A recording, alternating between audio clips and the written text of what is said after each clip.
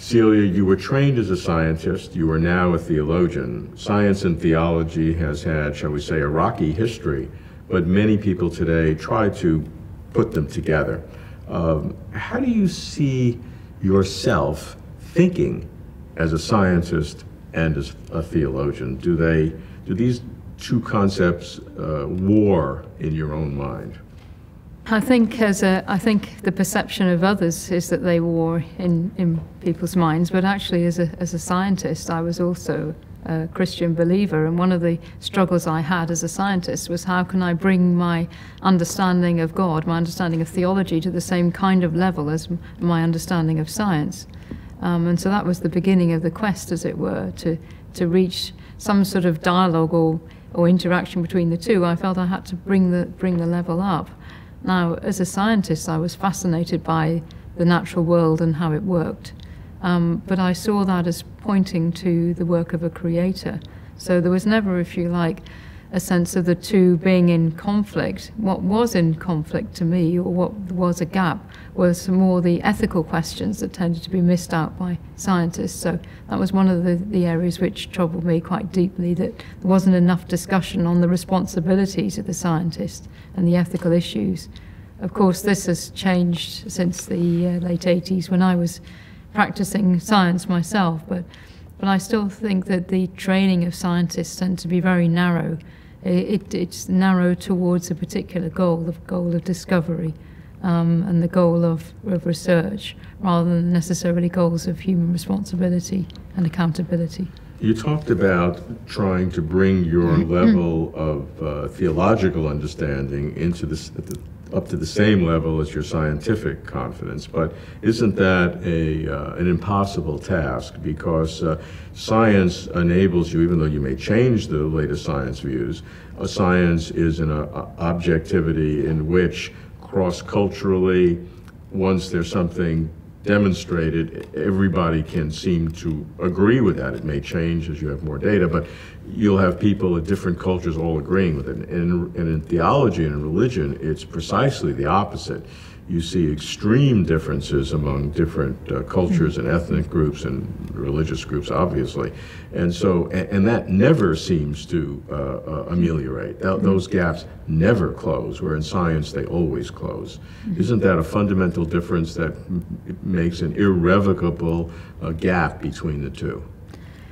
I think amongst scientists there's more uncertainty than you seem to suggest, in that as scientists they're always, if you like, at the leading edge of questions. Sure. And in order to shift the paradigm from one paradigm to the other, there's normally something, if you like, on the fringe, as it were, that then is proposed, that then it moves the agenda forward in a way that people maybe haven't thought of. So you get a sort of common mentality built up. You get a solidarity, as it were, around one idea. But I would say that there are groups of scientists that disagree with one another quite profoundly, and that there are tensions within science as well as outside science.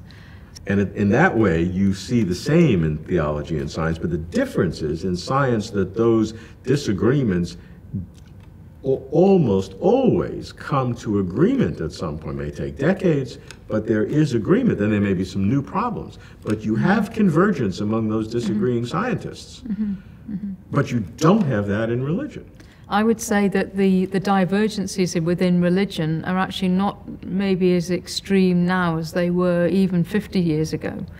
For example, I give the example from the Catholic Church. In the Catholic tradition, it used to be said that the Catholic Church is the way to God and there's no other way. But gradually over time they've started to say, well, other religious traditions have important insights, and so on. And eventually now there's profound dialogue between Muslims and Catholics, and between Muslims and Catholics and Jews and so on, in a way that there wasn't even 50 years ago. So I would say that the trajectory of religion is much, much slower than anything to do with science. It takes centuries for things to change. In science, everything seems to happen very quickly, and so we can see things converging almost instantaneously. But I would say that the disputes and the disagreements in religion may well eventually converge. I don't think we'll end up with a common religious understanding, but there will be a mutual respect for differences. in much the same way that there's mutual respect, or could be mutual respect, amongst different scientific traditions, depending on the level at which you're doing your analysis. Yeah, I think that's very helpful for a cooperative, congenial humanity to have appreciation for the other view. But the difference is, and it's fundamental, is that science, with those differences, will resolve those differences to where everyone in the mainstream will agree even after the great disputes. Whereas religion, what you're saying in the optimum case, which will take centuries maybe, but even the optimum case is an appreciation for the other view, but never a real convergence.